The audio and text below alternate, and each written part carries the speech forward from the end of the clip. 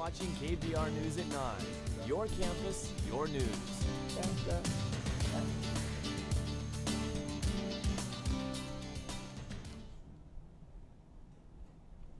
Texas Land Commissioner George P. Bush has been out of the state or otherwise off of work nearly half the time since his father, Jeb Bush, entered the Republican race for president. The Houston Chronicle took a look at Bush's calendar, agency records, and social media accounts to determine the personal time he took related to the presidential campaign. Despite pledges to remain focused on his elected office, Bush took personal time 23 of the first 50 workdays since his father announced his bid on June 15th. According to the newspaper's analysis, Bush took dozens of smaller chunks of time off, adding up to 8 more days. However, a spokesman for the Texas Land Office, Brian Preston, disputes the Chronicle's examination, claiming the story was based on opinion, not facts. From mid-September through October, the Latino community celebrates its culture through events and festivities. To celebrate its first year at UT, the Mexican American Studies Department kicked off its official first Hispanic Heritage Month event. Reporter Cassandra Jaramillo gives us the recap.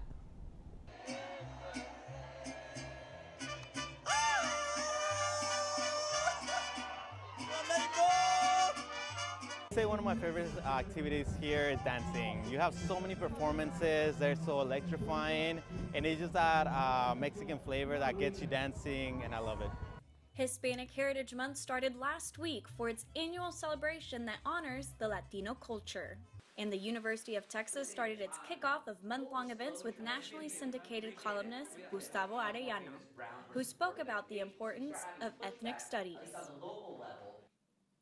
Ethnic studies has received pushback in other states, but Arellano, who teaches Mexican American studies, says it's because those opposed are misinformed. People are afraid of ethnic studies because they think it's somehow seditious, that the people who go to these, who enroll in these classes or major in these programs, that they're going to become anti-American and not want to learn about the history of the United States. But those people who criticize have obviously never been to a Chicano studies class. They would learn that it's all about the history of the United States, except through the eyes of Mexican Americans, through their perspectives, and through their hechos. It's the special hechos, achievements, and events that bring a community closer for the month. Ese grito mexicano no se escucha. No existe. Cassandra Jaramillo, KBR News. Homecoming is a week of events that celebrates diversity on UT's campus. Lauren Hubbard has more on the story. The Black community started their homecoming weekend off with a bang in Hogg Auditorium Friday night. Fraternities and sororities competed in a stroll-off that showcased past and future dances. Yet, they wasted no time setting up for Saturday's tailgate. The last time it's been seen in its full capacity was in 2012, so we worked together to make sure that we could provide something back into the community at UT and also connect with our alumni. Students and alumni reunited by the MLK statue, waiting for sausages, burgers, and chicken that the members of Omega Psi Phi fraternity barbecued. Freshmen who had never experienced Black homecoming before felt right at home and got to see the importance of a community sticking together while having fun in a positive environment. Everybody's, close, and I know it's like family, so, my experience has been fun.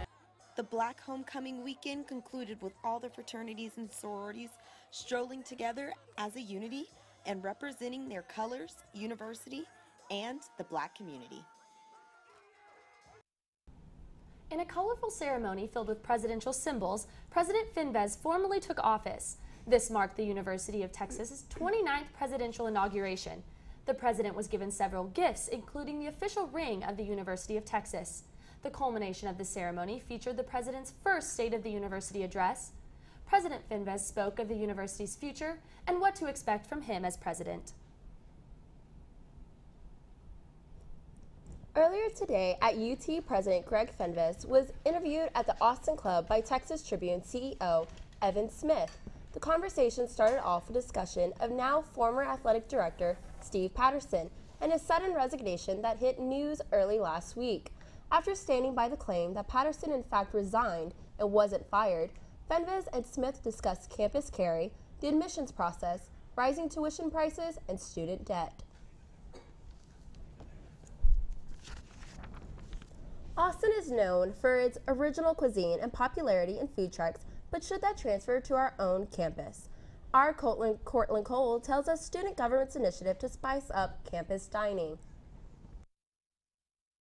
After 70 years in the making, food trucks on campus may finally come to life on Speedway Plaza. Student government's initiative SG Listens resurfaced President Rainey's initial talks of diversifying on-campus dining. Student government now is just kind of expressing support for the student body to recognize the students on campus do want those increased food options, and then kind of, it gives a way for administrators to know that there is wide student support, and hopefully it can kind of push the project along. Trucks come to campus, unfortunately, is not up to us. Aramark controls the vendors and services that come to UT. But don't worry, Longhorns, businesses like P. Terry's and Torchy's have been brought up in recent talks. The addition of food trucks comes with the overhaul remodeling of Speedway. We talked to the manager of Cow Tipping Creamery, a local food truck, about what it would take to work on campus. I think it would be very interesting if they did a rotating food trucks throughout there to keep it nice and fresh on there, because it's hard to keep it one spot and definitely powering your work and worrying about on the truck. Cortland Cole, KDR. Well, this heat definitely calls for some ice cream trucks on campus. Our Maricel Cardoso is live in the studio with this week's forecast. What does this week look like, Maricel? Forecast after the break.